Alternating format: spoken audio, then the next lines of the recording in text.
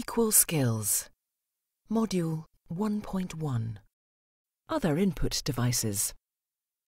Trackball.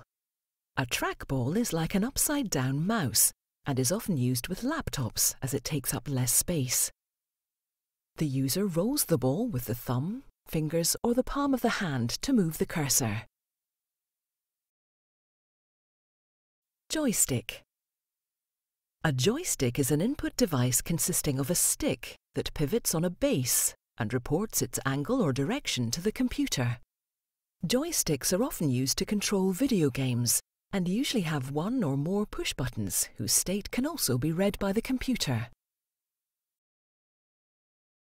Scanner.